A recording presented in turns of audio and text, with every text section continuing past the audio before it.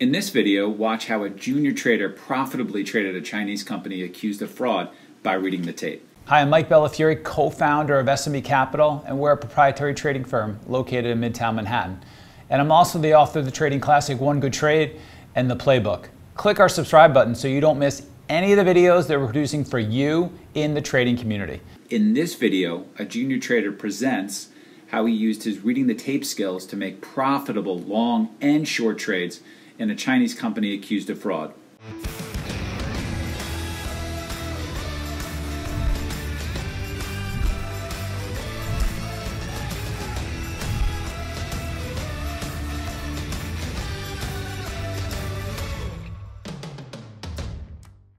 So this is going to be going over a trade from a couple of Thursdays ago. This was during the LK day where we saw a dramatic pull-in or crash from around $25, $26 all the way down to $4. The main part of this trade is going to be going over trading the backside and trading or the rollover in this trade, but I'm also going to detail kind of how this trade set up, beginning with kind of like the bounce back in the latter part of the pre-market, and then how it kind of followed up going into $10 where I started this strategy. So just kind of big picture here, LK is a highly shorted name with suspicions of fraud, part of the group of Chinese stocks that investors have been suspicious of for a while. And they came out this morning with a internal investigation showing that there were fraudulent sales. So kind of confirming the belief of many short sellers that this company is a fraud. And we saw that this stock was down 80% on extreme volume. And the name actually started out basically flat like any other day.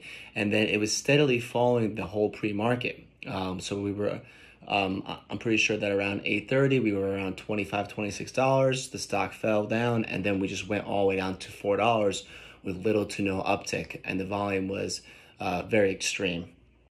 Okay, and then with this, if we just go back just really quickly, so with LK, right? This is a Chinese stock, and then automatically when people are hearing fraud, you know, it's sell now, ask questions later. Usually what we see.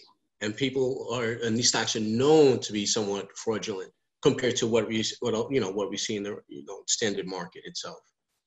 Exactly. So just kind of what the intraday fundamentals were.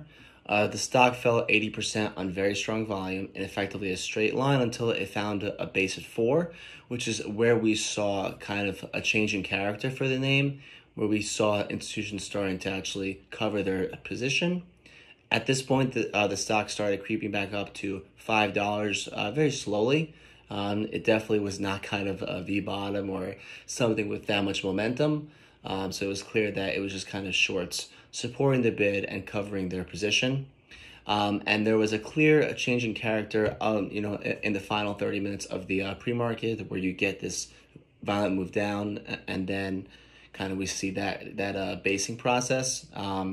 And then we saw during this basing process that there were higher lows the whole time, showing that the bid was getting stronger and stronger. And there was a good chance of shorts locking in profits on the open. So just in brief, the ATR was 4.4, the average daily volume is 20 million, and the RBOL was 70. So obviously very much in play, and something that there was definitely going to be a lot of opportunity for. You traded a setup like this before? So no, live, I think this is the first time where we've ever seen something come down 80%, and then actually trade that following it. But as far as what the actual strategy was on this trade, yes, it's actually one of my better setups to date, is this SSR decrementing strategies, basically showing you that sellers are now fully in control, and that is clearly seen by the asks stacking up, which I'll go through once we get to the trade management. If you want to learn 3 real-world setups that our traders use, including the simple setup that we teach all of our new traders and the setup that turned one of our traders into a 7-figure big money earner, check out the free webinar that we're currently running. Just go ahead and click the link that should be appearing right now at the top right-hand corner of your screen. That's going to open up this free registration page in the new window. So don't worry, you're not going to lose this video. You're going to learn more in a couple of hours from this trading workshop than from years of online education. Yeah, so just kind of in brief, you can just see the daily chart. The stock was trading normally before this day, and then suddenly we get a day where there's 250 million shares traded. So obviously very much in play, and you can just see kind of how dramatic this fall was. So this is the a basing pattern that was showing the fact that there was a change in character in this stock. You can kind of see how there was that violent move down, and then we started to put in higher lows, and just kind of seeing this wedge pattern. That you can just see how it started to take out this downtrend line, and then we started to actually get a little bit more aggressive. So this is just showing you that there are the shorts covering. And as far as just kind of what... You can just go back. I'm sorry to Max interrupt, but one of the key things that we're looking for, right, is a change in pattern, right? And yes. Was this to you? Because you said, in the final 30 minutes from 9 o'clock to 9:30, we saw that basing action, right? Yes. Stimulation kind of, and the fact that, what was the short float on this one again? I believe that this was something in like the mid-20s. Mid-20s. Okay, mid-20s. And after being up, being down 80%, this is a possibility where a lot of people are covering, as you described before. Yes, and as well as people that were probably shorting as well on the way down in the pre-market. So like that's also a possibility as well. So just kind of my trade management from the long side, and just kind of where I could have done better. So the first trade for me was when it broke 5 and it was holding this level. You can clearly see if you were like watching the tape that bid would not break. And then we started to kind of accelerate past 520, kind of like moving into the first limit up. So for me, once we started to see a confirmation of this, what I was doing was trading for that limit up, assuming that the longs were in control and the shorts were going to fully cover this, and that if I can take this trade into the limit up, most likely shorts are not done covering, and it's likely that this stock would open higher than where it was halted. And then once I kind of saw the turn on the tape is when I would close out that position. So I closed out this position at $6, where we started to see the offer stack at 601, 602, and that was Sorry to interrupt, Mac. Sorry about that. Just to interrupt your flow, but just want to just ask you a quick question. Do you think like the recent trading or experience that you've had trading some of the travel sector names like CCLs, Norwegian, the RCLs, with these limit up, limit down scenarios that helped you trade this a little bit better? Absolutely. I basically created this kind of just like limit up strategy, limit down strategy, SSR decrement strategy in March by trading these cruise line names. Like before March, I would say that I would usually shy away from trading names on SSR, and now it's become one of my best setups is actually trading stocks that are on SSR, because when you don't see those offers stack up, or you see them but they're being taken out, it's a clear sign to you that these shorts are not strong enough to hold that stock down, and rather like you should be looking for the long setup, and vice versa. When you see that the bids are being decremented and the offers are stacking, it's usually a sign that now the shorts have taken over the short-term momentum, and then you just kind of ride both waves out. But just kind of how I could have traded this better, I don't think that I saw the full potential for this to possibly double within the first few minutes, and I definitely could have kept some versus versus the first limit up price. So you'll see that it never does come back down to test that 550, which is where it was halted. I believe it was like 555, and just by keeping on a small feeler position, I could have just used the low of every candle and possibly gotten an extra $3-4. And I think that kind of seeing this and seeing what a true short squeeze looks like, especially after a big move down, was definitely very educational and something that I'll take for the next trade. I do know that I did take kind of a similar setup by buying like momentum into each like limit up. Pretty defined risk reward. I would put my stop at 1 cent below the last price once like the stock was halted, and as you can see, they basically all opened up and then followed through to the upside.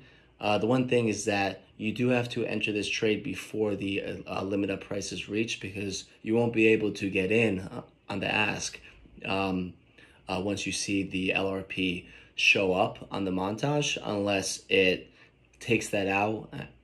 And the only reason why it would take that out, I believe, is due to a time factor. So without that, you would miss the trade. So there's definitely some tape reading that goes into just kind of just like making sure that your risk is very much defined. So now I'm just flipping over to the short side, which is where I made most of the money on this trade. So once like the stock crossed 10, there was a clear change in character. So what like we saw was that it broke out to 10, and then I believe that the offers were like 10.05, 10.10, just kind of in that area. But we didn't see that the bids also were stepping up. So there were people that were trying to sell the stock in like the mid-teens, but there were no buyers there. And then slowly you would start to see those offers come down and stack.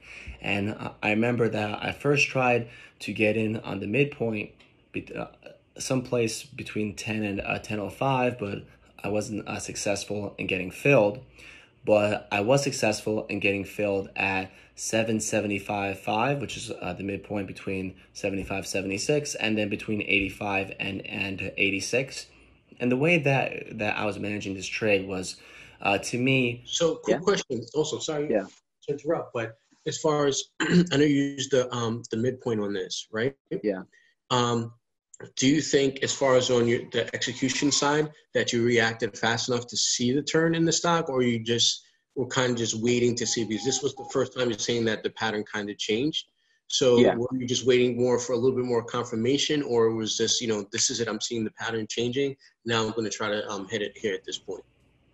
I think that I was pretty quick, just because it really didn't set up, until you started seeing like the bids hold at 10, and not step up, because like you want a very clear level to like risk against. So like, for example, like once it breaks $10, it shouldn't reclaim it. So I immediately put like my stop at $10 once getting filled, because like my thinking was that, okay, there was just this change. Shorts have now taken full control. Most likely, if this trade works out, this should go limit down, because like there should be shorts that are coming back in. Those that covered already closed it out. And also just like thinking about it, if let's say like you still wanted to close out some of your short, you're less likely to be as willing to close it out when it's already up 150% from the morning low than like when you were at $4 or $5.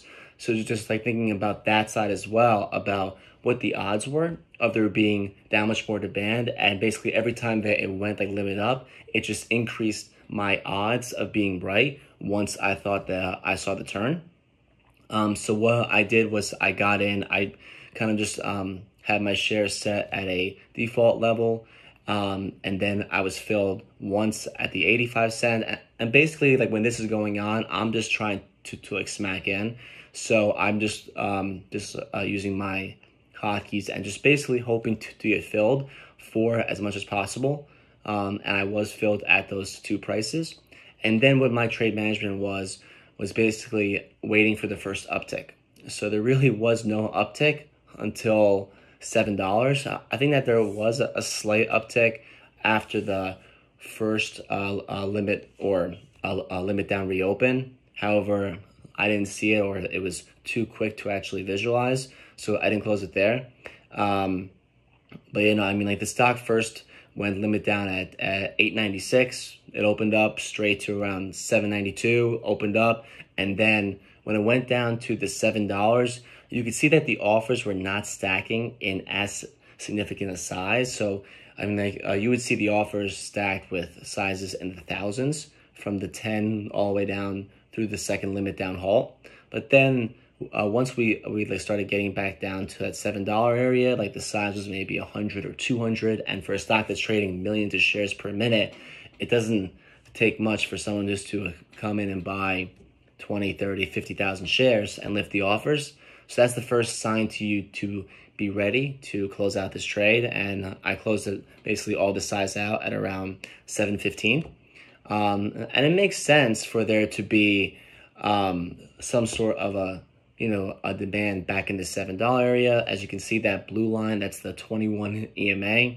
So it's just kind of a moving average indicator, as well as VWAP at 6.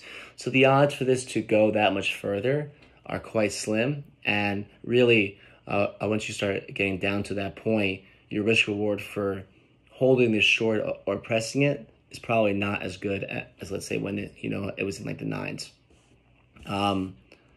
So just kind of the tape reading, just kind of like summarizing everything that I was going over. Basically, on the upside, the stock was slowly grinding higher until $5, and then once the market opened, that $5 level would not drop. So still a clear sign that institutions are covering their short. And then it took around maybe 15 or 20 seconds for the offers to lift, which kind of confused me, which is why I think that I was a little bit late on it, because I was expecting the offers to just go straight from the open. But once it did break like 505, 510, you can just see it go right to like 520 to basically go and limit up. I think that by watching this all the way up, that was the biggest reason why I was able to capture this short trade. So even though I didn't make as much P&L on the upside, actually watching the tape the whole way up was the only way for me to actually visualize when that turn occurred. And this goes the same for any stock on SSR, like for example, these cruise lines or these airlines. Like, you really want to see a change in character, and that's not something that like you're going to be able to tell as much, just by coming in 20 minutes later and seeing the chart. You really want to see where like the buyers just kind of like gave up or where they were done, and by just watching the price action, that can give you your answer. And just kind of the overall change in character came when the offer stacked and the bids basically just did not increase. I mean, once you drop 10, the offers were stacked in the thousands, which would mean that for those offers to lift, you'd probably need nearly 1 million shares on the for someone just to come and slap the offers. So that would be unlikely, especially because like the size on the bid was so much smaller than that on the ask, and you can just see that every time that it would come down to the bid, the first reaction was that the size on the bid would drop and the size on the offers would rise. So very clear sign that sellers are in control and that the short covering rally is over. And just kind of what my trade review is, just kind of summarizing like the upside. I definitely should have been larger, I think, on each move in the limit up. I think that just kind of thinking of the bigger picture risk reward would have let me take just like more size, just like realizing that. So when you were going through, right, and you're trying to think about how much size I should be using, what was your first thought, or what were you thinking? What was your thought process? So for me, like these trades are momentum trades. So like really, I should not see the bid drop in any significant way. So for example, like when I started buying 530 or something, expecting that like limit up, I remember seeing how like the buyers took out 520. And for something that is in a momentum move, especially right in the first minute, in my mind, I'm only going to give this like 10, 15 cents, because if this is going to go limit up, we're not going to see the back and forth price action. We're going to see this go straight up. So just kind of for like my momentum trading style, I would much rather take much larger size, and then when I'm right, and like just like really kill the trade, possibly taking a few paper cuts. And then like, let's say, putting in more like medium size at, let's say, 530, 540, and giving it $5 or giving it $4, which is the pre-market low. That just comes down to what, everyone's trading style is. And then what would you say as far as the liquidity that you were seeing between, the bid and the offer? It was, absolutely incredible. Like the The spread was probably like no more than 2-3 cents. There was absolutely like no trouble getting filled because there were so many shares being traded. So like my worry was not that much about slippage. Like I'm sure that if like 520 fell, I'd probably be filled at like 515 at worst case scenario. So like that's like definitely something that's beneficial, because I mean, like many times in trading these cruise lines, I definitely have taken some larger hits or just some other SSR names, where like you'll see either the bid drop or like the offers lift, and then you slip 25-30 cents on a $15 stock, and it can totally mess up your whole risk reward. So just like trading a stock that was so liquid definitely gives you some peace of mind when trading it. Just like many times, like when trading a stock that's like less liquid, and just from my personal experience, I would take off the trade too soon because I would almost be worried about being slipped. And then sometimes like that trade would actually work out. And then, thinking back to myself that the reason why I did that was a sizing issue. So it was definitely a blessing to have this kind of liquidity for this great trading opportunity. So I definitely think that I could have been larger on the upside. I think that realizing just how big of a short cover was probable and realizing how strong that bid was would have let me actually get in bigger size. But now with this experience, I believe that like the next time I would be taking larger size. As far as on the downside, I ended up getting 2/3 of my maximum size that I could have gotten. And I'm not sure if I would have gotten filled, on like the full, on that last order, because these were separate trades being at the 75.5 and the 85.5. The only way for me to have known would have been if, let's say, I put in like the extra like 50% on each order, because I was slapping in basically any chance that I can get once $10 broke. However, I think that maybe a little bit more awareness and putting in like, let's say, my like max size into my like default, and being willing to take that risk on the very first execution would have been the slightly better move. I think that the reason why I was only in 1/3 for each trade was because I wanted to actually see that the trade was working. So like once I got in at 85 and then saw that it dropped to 75, that was kind of confirmation for me.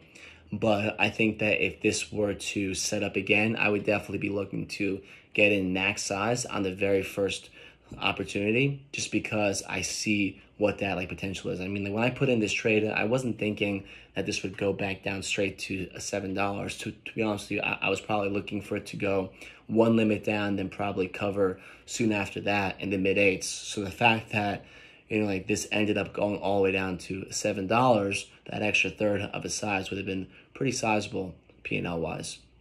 That's the trade. Hey, go ahead and click our subscribe button so you don't miss any of the videos that we're producing for you in the trading community. And please take the time to add your feedback in the comments section for what videos you'd like for us to produce next and what you found helpful from this video. From all of us at S&B, train and trade well.